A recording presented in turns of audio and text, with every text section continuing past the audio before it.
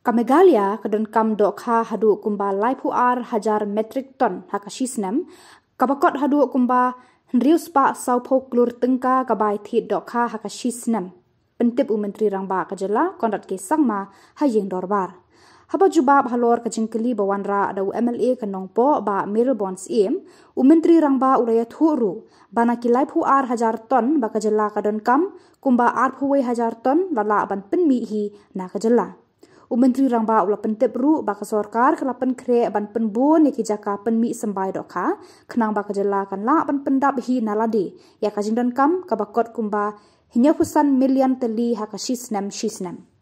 At the reply at A and B and C also, it is quite impressive, and I would like to thank the Honorable Chief Minister and the government.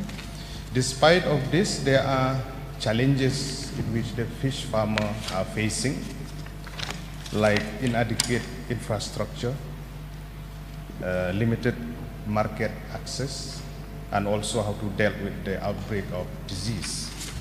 So with regard to this, if we see at the response at AC, with regard to the capacity building, I would like to know from the Honorable Chief Minister to brief elaborate on the training and capacity building program provided for the fish farmer and how this program has contributed to the enhancement of the skills and the productivity.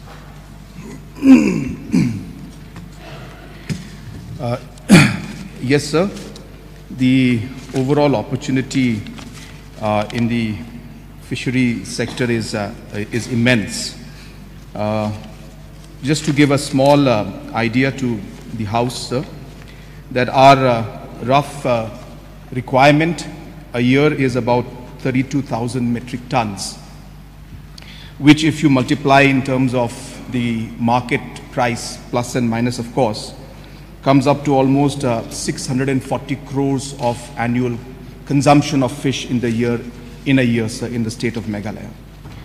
Out of these 32,000 metric tons, sir, we are happy that because of the interventions that have taken place in the past many years, today almost 2/3 of the production, close to about 21,000 metric tons, is being produced in the state itself, which means close to about 400 crores goes to our own farmers because of the large amount of investments and different programs that have been put into place in the last many years. Sir, having said that, currently, sir, we have approximately 5,438.73 hectares of land, or I should say water area, under production right now, where again, as I said, roughly about close to 40,000 farmers, in fact more than that, are benefiting. Regarding sir, capacity building, we have different programs that are being held, whether it is short-term courses like 3-day hands-on training, which takes place at the MSFR and TI for 25 numbers of hatchery owners was done very recently, sir. And in the past, many have been done. 5-day training program for feed mill owners outside the state, like the College of Fisheries in Tripura. So we are also having exposure trips for our progressive farmers outside the state. Recently, some had been sent to Kolkata.